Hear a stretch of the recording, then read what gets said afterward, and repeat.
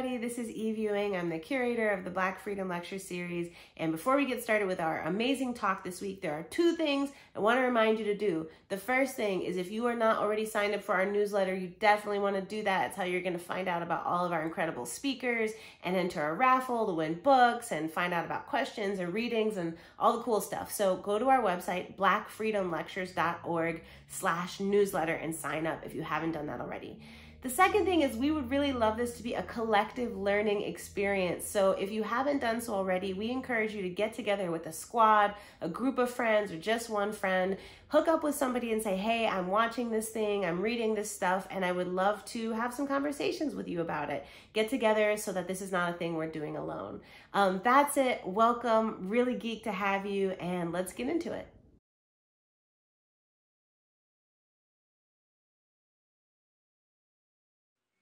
Hi, my name is Ellis Monk, and I'm an associate professor of sociology at Harvard University. And what I'll be discussing today is colorism. Typically, when we think about racial inequality in the United States, lots of the statistics that we see every day in the news, quoted by politicians and experts, use census data. And this data, at least since 1970, has been based solely on self-identification. So people receive a census form, as you can see here on the slide, and they're asked to self-identify as one or more of these categories. At least since 2010, you can check more than one of these categories. And when we think about the category Black, one thing that we have to keep in mind, that I'll be talking about a great deal today through the lens of colorism and skin tone, is all the heterogeneity and the diversity among the large population, millions of people who self-identify as Black. And this complexity was already pointed out way back in 1895 by W.E.B. Du Bois in his study, The Philadelphia Negro, where he explicitly warned that there's always this tendency to homogenize Black people. That is, to kind of ignore, to wipe out, to obscure all of the heterogeneity and diversity among all the people in this country who self identify and are identified by others as Black. And when we think about skin tone and colorism, this is a really key source of heterogeneity and diversity among Black people. For instance, if we think about some of our key figures in the civil rights movement, someone like Walter White, co-founder of the NAACP, you can see his picture there. One of the things that he was rather famous for doing was passing for white throughout the South. You can see how he looked there. And by passing for white, phenotypically appearing as he did, he was actually able to infiltrate different lynchings and to report on these lynchings, places that, of course, common sense would tell you would be very hostile to anyone who visibly appeared unambiguously to be Black. In the middle of the slide here, I have a picture of Katherine G. Johnson, of recent fame for the movie Hidden Figures. Diane Nash is there as well. We have a picture of Bliss Broyard, who wrote a book about her father, Anatoly Broyard, who famously also passed for white. And this idea of pass for white only really makes sense in the context of a country where this category Black not only refers to people who have darker skin tones, certain types of hair and eye colors, but also people who, for all intents and purposes, really are phenotypically indistinguishable from people identified, self identified, or ascribed to the category white.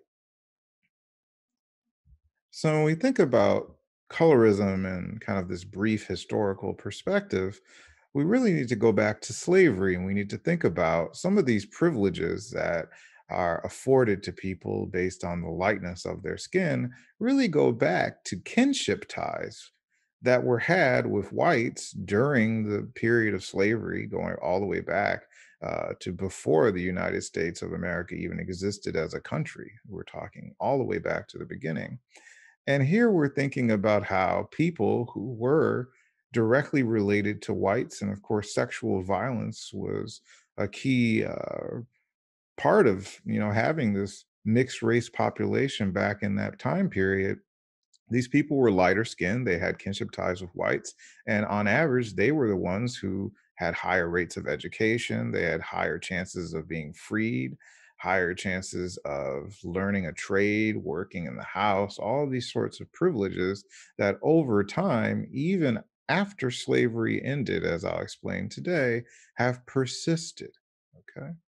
And one kind of aspect of the history of colorism is also keeping in mind that not only did whites practice this preferential treatment based on the lightness of the skin of certain African Americans, but also other light skinned Black people practiced things like homogamy, where they would only marry other mulattoes, other people with lighter skin tones, and other forms of social closure as well, which was a method of protecting this light skin privilege that they had in their families. And there's even some research that shows that given all of these advantages in the 19th century, in even the 20th century, that lighter skinned people, mulattoes, African American men of mixed heritage were actually even taller on average because they had access to better healthcare and nutrition and all kinds of different things.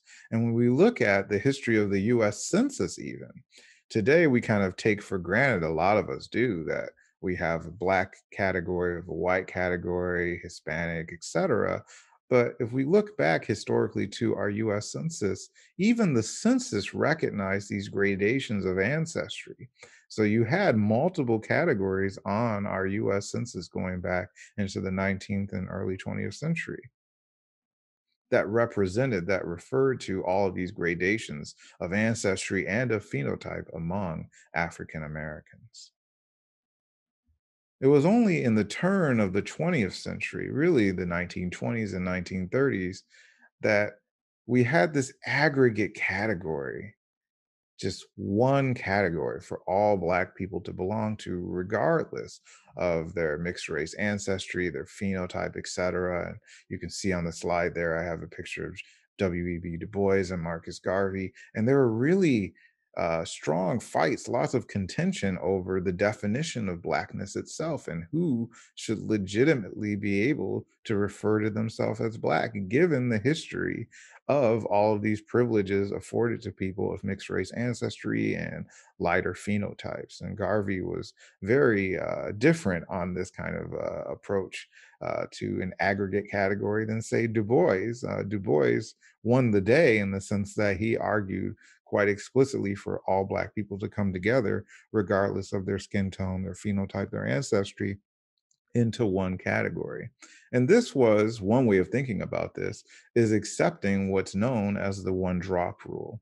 And without going too far and too deep into that history, because it would lead us astray, one thing to note about that one drop rule, this idea that just one drop of Black blood or Black ancestry is enough to count you as Black, this was something that was fought over. And if we look at the United States, different regions of the country came to accept this rule at different time periods. And Joel Williamson's book, New People, talks a great deal about this.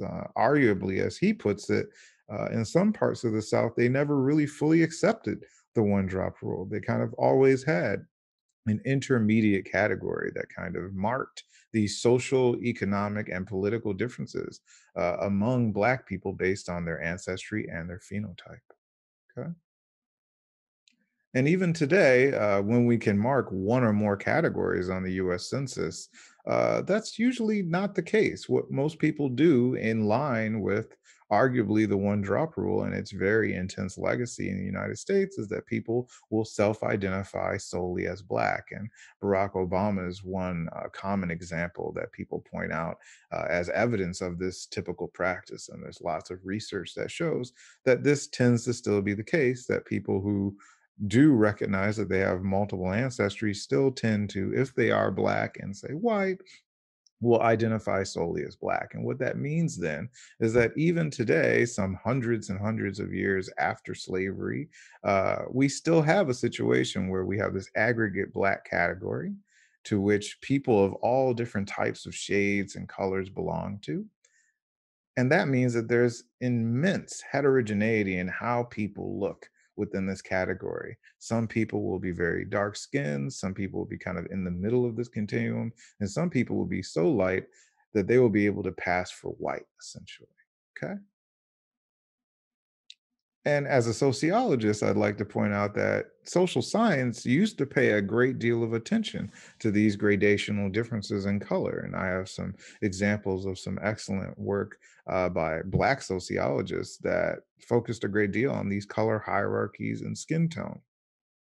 But arguably, as we've moved from the beginning, the first half of the 20th century, all the way into the 21st century, one thing that I argue in my own research is that unfortunately, focusing on the unceasing significance of skin tone and colorism, I think has somewhat waned. And my research and my efforts are really aimed at trying to make sure that we're still paying attention to this and even making the argument that we can't fully understand racial inequality without understanding colorism and skin tone stratification. So, what do I mean when I say the unceasing significance of color?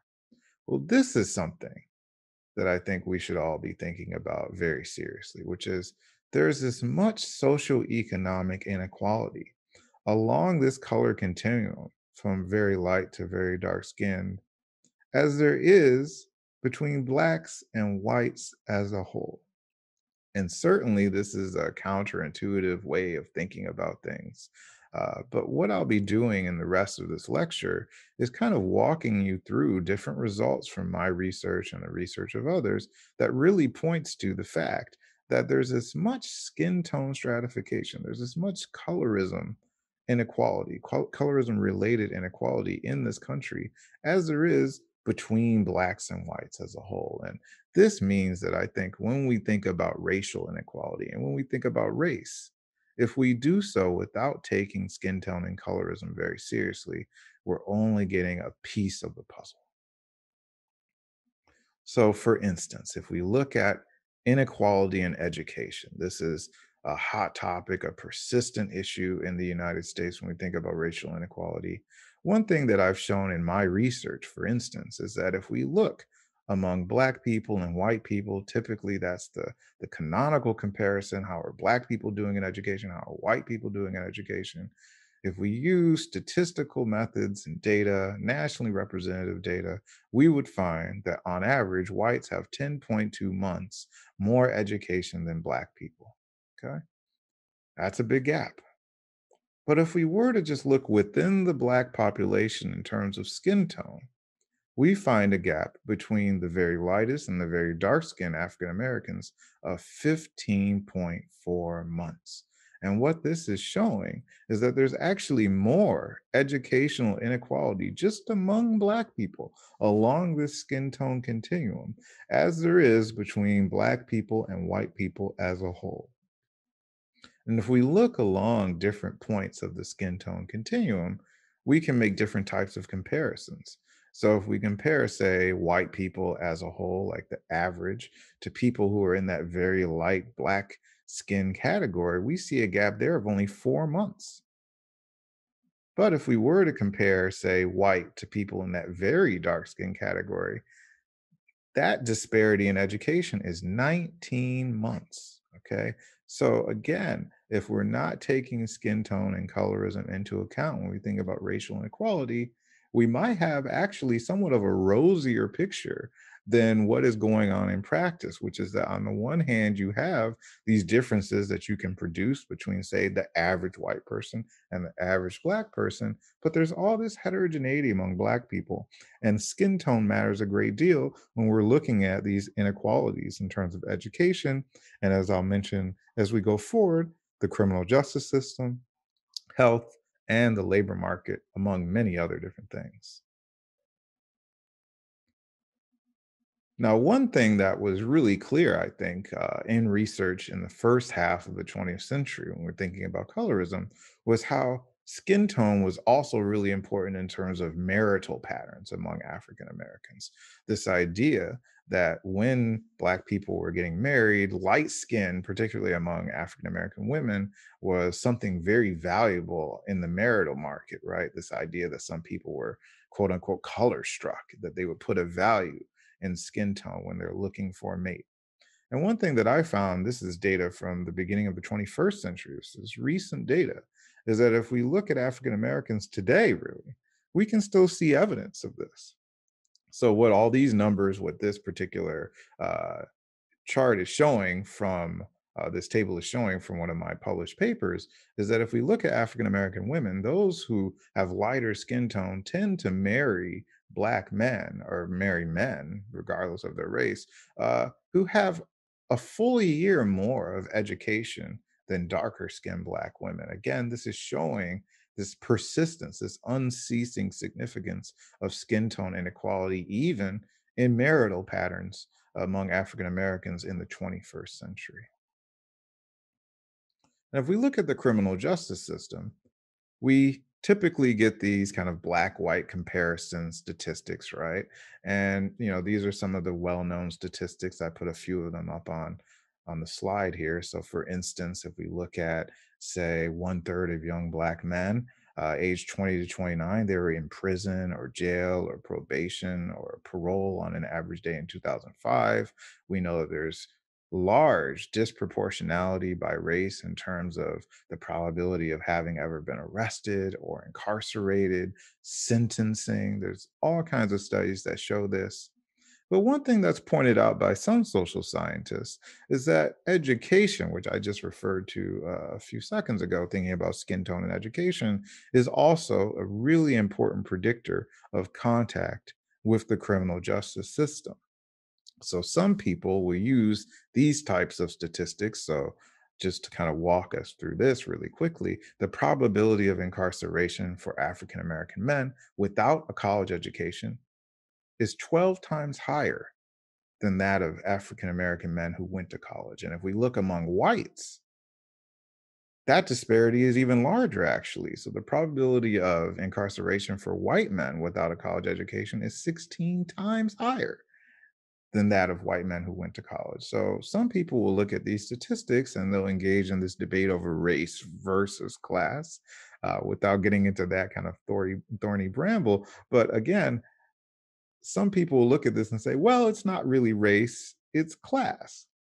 But looking at skin tone among African Americans, I think really disabuses us of this idea that it's as simple as just class disparities. And I'll walk us through how to think about that now. And this is based on some of my own published research in this area. So if we were to just look at a comparison between, say, blacks and whites in terms of who's saying that they've ever been arrested during their life, and this is nationally representative data again, what I find is that 36% of African Americans say they've been arrested at some point, compared to only 21% of whites, nationally representative data. So that kind of fits, I think, with our intuitive, kind of commonsensical understanding of racial disproportionality in contact with policing, with the criminal justice system. But if we look among African Americans along this skin tone continuum, what we find here is there's a disparity between those who are very light and those who are very dark. And in fact, that disparity, 24%, say, versus 40%, is as large as that gap between blacks and whites as a whole. Once again, this inequality is just as large among African Americans as it is between blacks and whites as a whole, right? And you can see that difference between whites and very light skinned African Americans is really, really small. It's only like 3%. It's reminiscent of the smaller gap, right, between, say, very light skinned African Americans and whites in terms of education. So, one way of thinking about this race versus class debate in terms of contact with the criminal justice system, as I point out in this paper, is that what I'm able to do, focusing on African Americans and taking their education into account, is still find this skin tone effect, this skin tone residual. And what this shows along this kind of spectrum of very light to very dark skinned African American men is that the probability of having been arrested is just goes straight like a line. The darker you are, the more likely you are to have been arrested at some point in your life. And this is even after I take your education, your income, what part of the country you live in into account. And this suggests then that there is this marker of race that is playing a role, as many of us, I think, believe when people are encountering police, when they're dealing with the criminal justice system. And this is something that's not reducible to just an educational difference, because as I said, I'm taking education into account when I do these statistical analyses. So just to think really, quickly here, education, there's inequality among Black people in terms of their skin tone that seems as large or maybe even larger than what goes on between Blacks and whites as a whole. In arrest, criminal justice contact, we see a very similar thing going on. Okay. So, in each of these two really important domains that we care about a great deal, skin tone matters a lot. And it matters today, not just in the past, not just like a thing of slavery that we got over. No, it matters today. And it matters in a really, really large way. And one way of thinking about why it matters, social psychologists are really good at pointing this out, are the kind of stereotypes, the kind of cognitive biases that people have in terms of phenotype, such that people who are darker skinned are much more likely to be perceived as dangerous, less competent, less attractive, negative traits that go back for hundreds of years. These kind of cognitive biases, these stereotypes that aren't just about belonging to this broad racial category, but are fine tuned down to just how Black or how white someone appears. And in the literature on colorism, a lot of the time we refer to the privilege of having lighter skin and having kind of less harsh stereotyping or even positive traits attributed to you as a proximity to whiteness, at least as perceived proximity to looking white. And in a society where you have this value for whiteness, a white supremacy, right? That means that people who are able phenotypically to appear more white are treated better, not only by whites, Asians, etc., but even by other African Americans, as I'll point out in the next part. And this is just a really infamous study done by Jennifer Eberhardt and her colleagues, and it just really kind of drives this point home again. This idea of stereotypicality in your appearance, how Black you appear to be in terms of your facial features, your skin tone, and all these sorts of things. And I have the finding there on the slide, and what they found was that the darkest skinned, most Afrocentric appearing Black defendants were twice as likely to be sentenced to death in these different trials, right? Again, pointing out how these cognitive biases that are held by the judges, by the prosecutors, by the jurors, by people living in this country that have this system of race stereotyping and colorism deeply into their heads to the point where it can even be unconscious, are leading to these types of effects. So, one domain that I write about a great deal is health. So, if we think about health disparities in the kind of typical way that we would see in the media, you'd get these comparisons between Black people and white people, right? And one thing that we know is that there's big differences in physical health and mental health, even between Blacks and whites. So, for instance, one statistic that is rather dated, but I think it's something that's really striking, and these numbers haven't shifted that much, is that Black male youths in 1980 were less likely to survive to the age of 65 than male youths in Bangladesh. It was as if Black men in the United States lived in a different country, as it were, in terms of the healthcare they received, the social stressors that they were up against, right? The things that were affecting their health negatively. And if we look at more recent data, we find that there's a 5 year gap in life expectancy at age 25 between Blacks and whites. And with COVID and the pandemic, these numbers are likely to get even worse.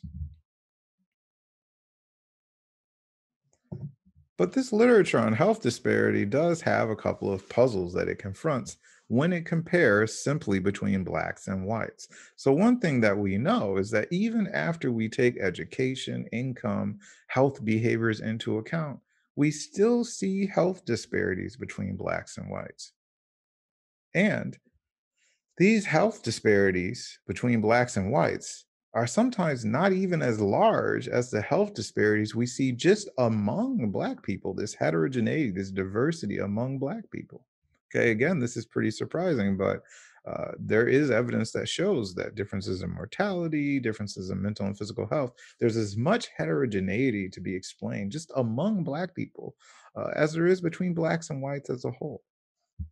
So, how do we get a grasp on how we think through these substantial, these significant within race inequalities in health? And in my research, I've done so through the lens of color.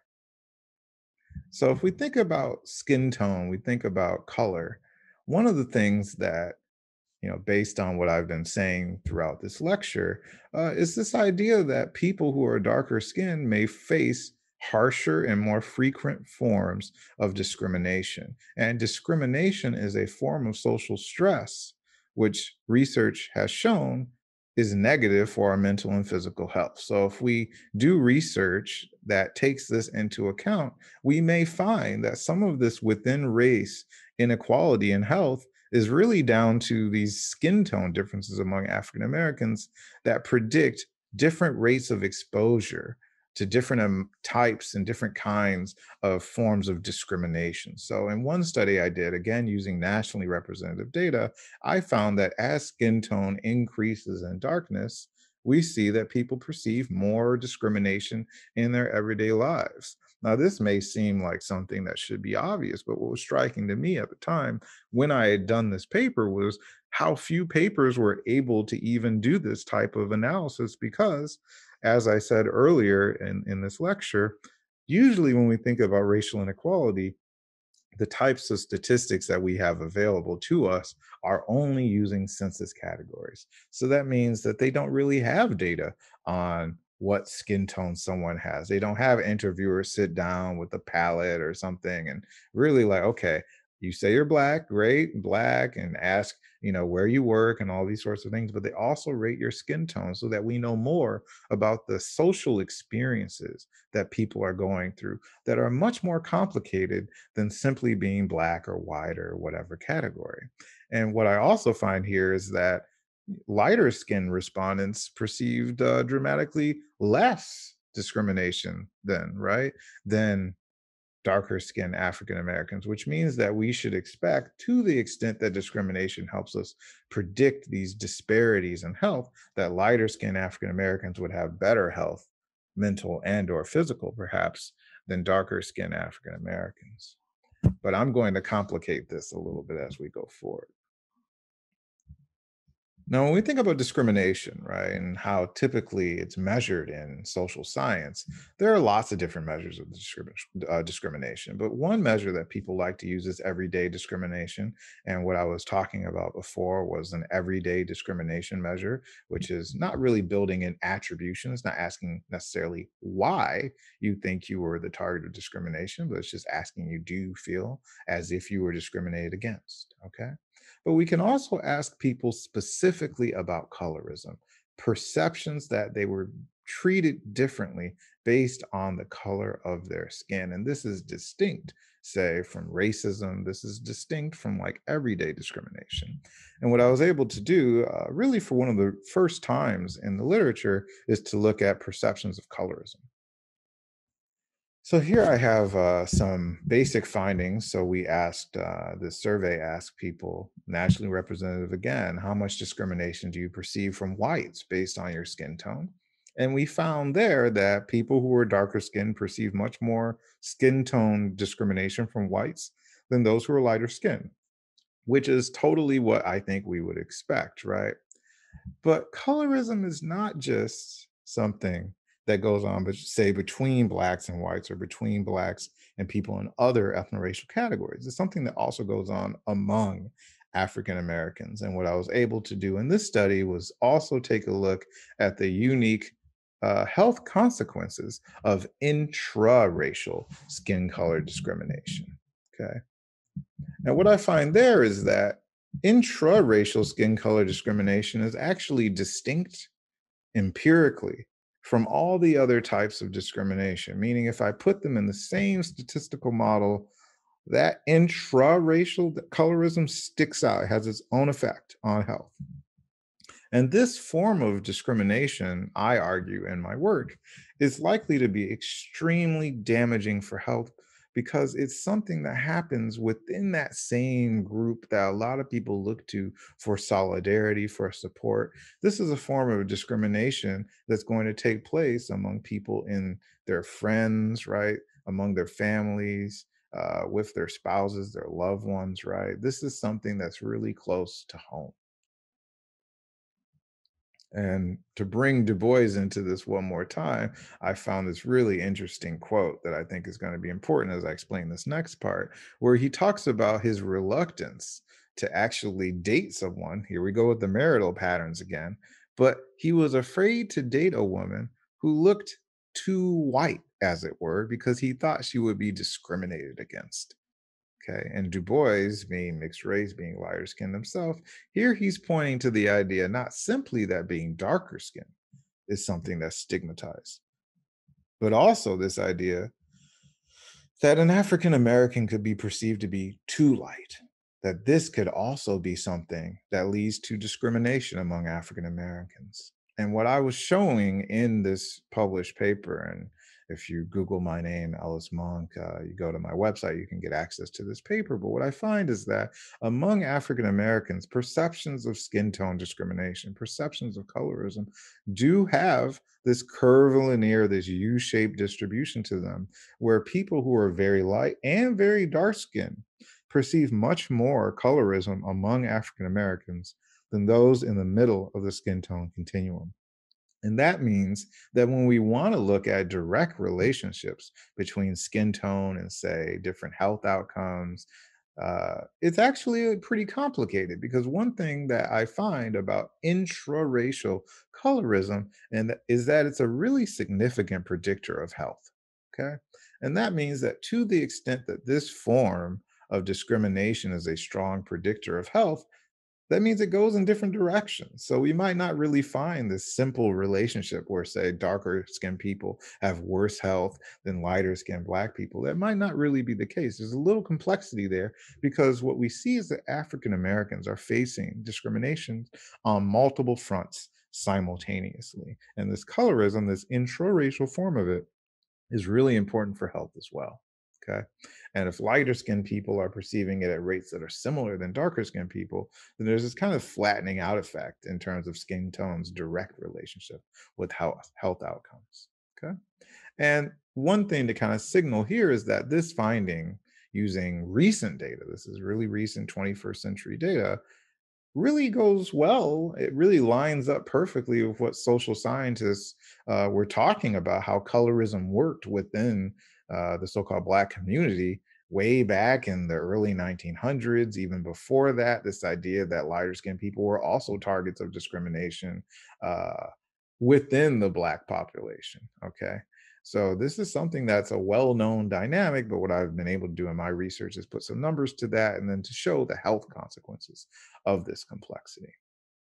So, as I kind of move to the next domain where I think colorism is really important, which is the labor market. One thing I'd like to say here is that when we typically think about labor market outcomes, again, we get this kind of black white comparison. Uh, lots of us have probably seen in the news, we've seen politicians, experts talk about the black white race gap in earnings, this idea that on average, white people will earn more money than Black people, even after we take their different types of occupations into account, their education, that there's this remainder, this residual for race, right?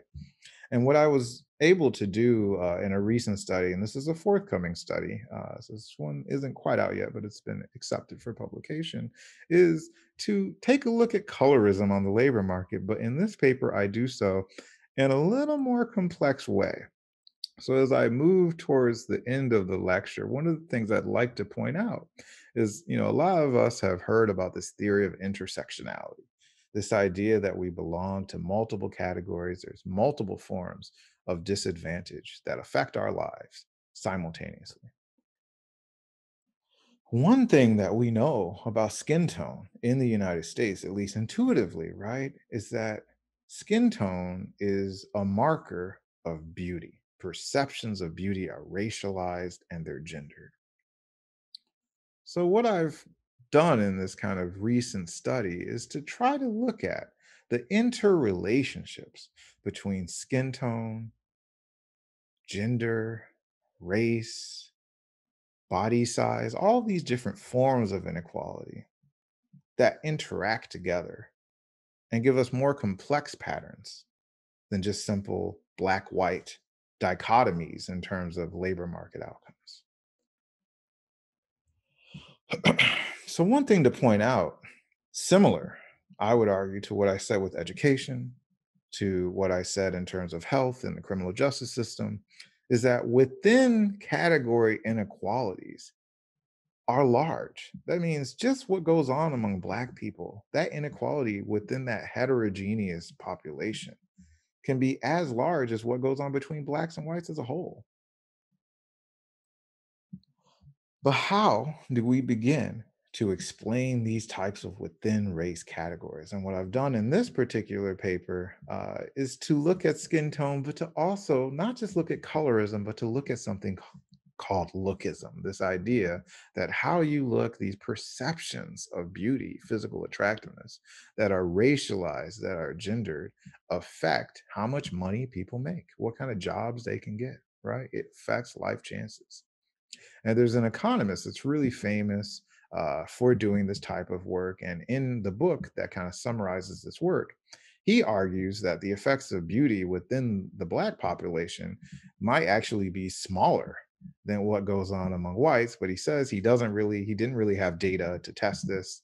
But what I've done in this paper is use data that's able to test this. And what I find is that actually the effects of beauty, skin tone, colorism, lookism, body size, this intersectional approach to the labor market is actually larger among Black people than it is among white people.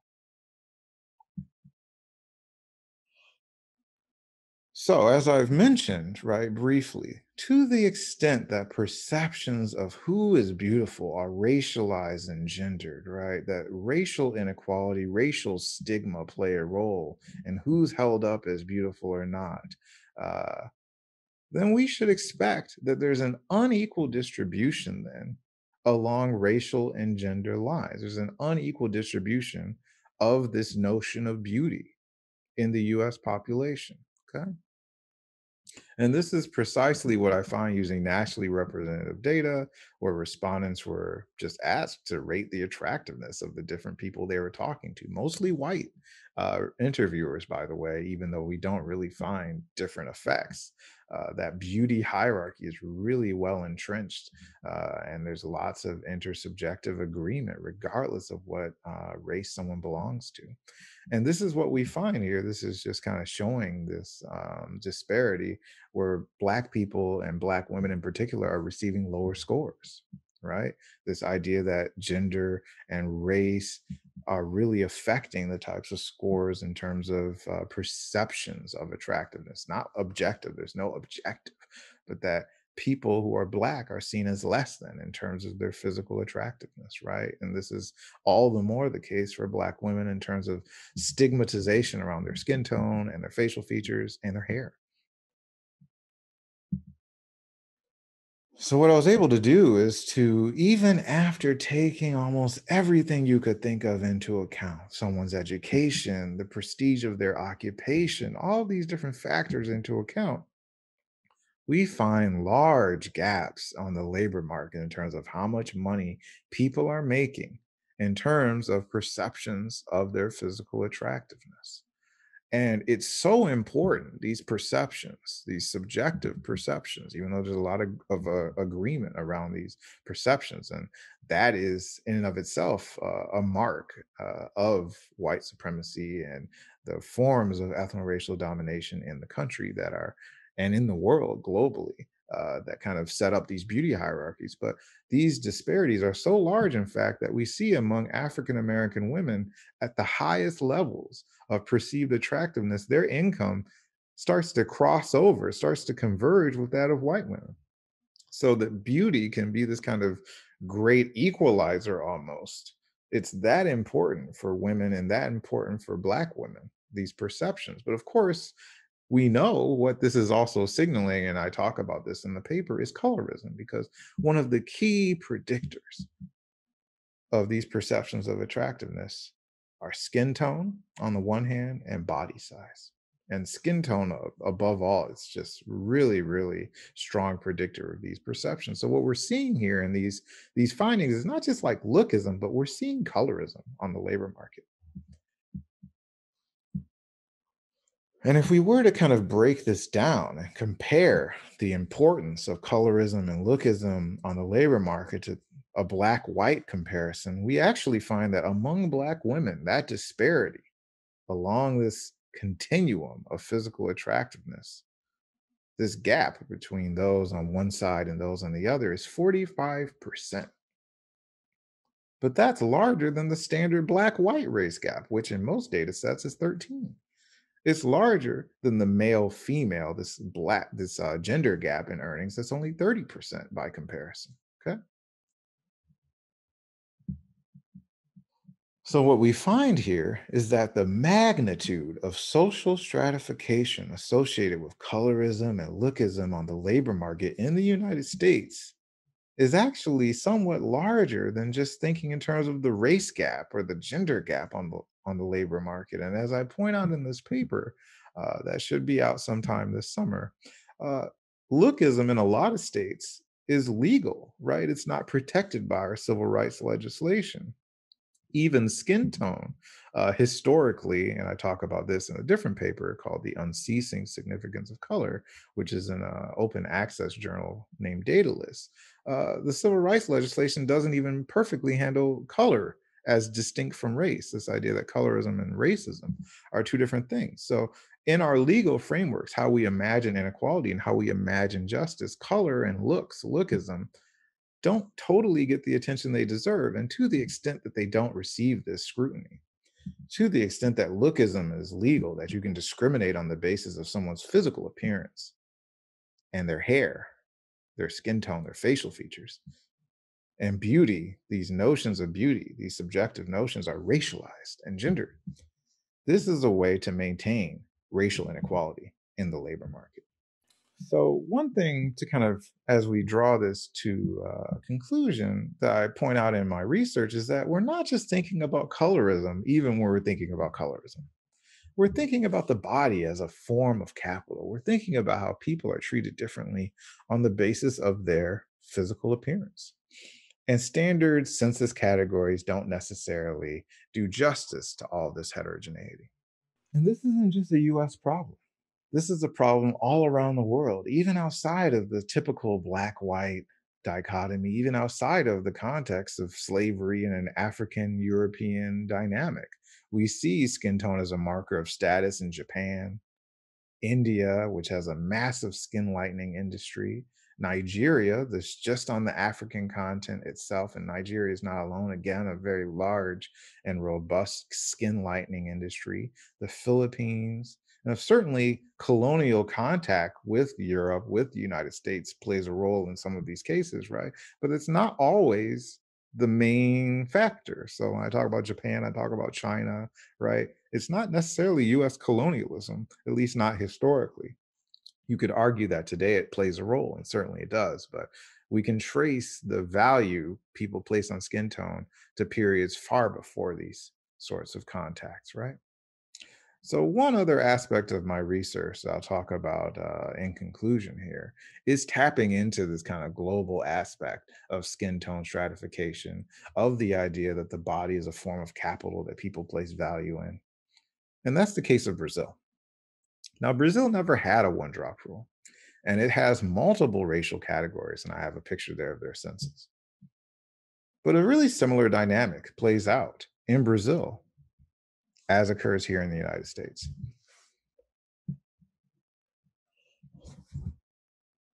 So we think about skin tone and racial inequality in the Brazilian case, and we think in terms of education. What I find there, again, similar to the United States, is that if we just looked at the census categories, we look at who self identifies as Black, who self identifies as white, and Brazil has an intermediate category, brown.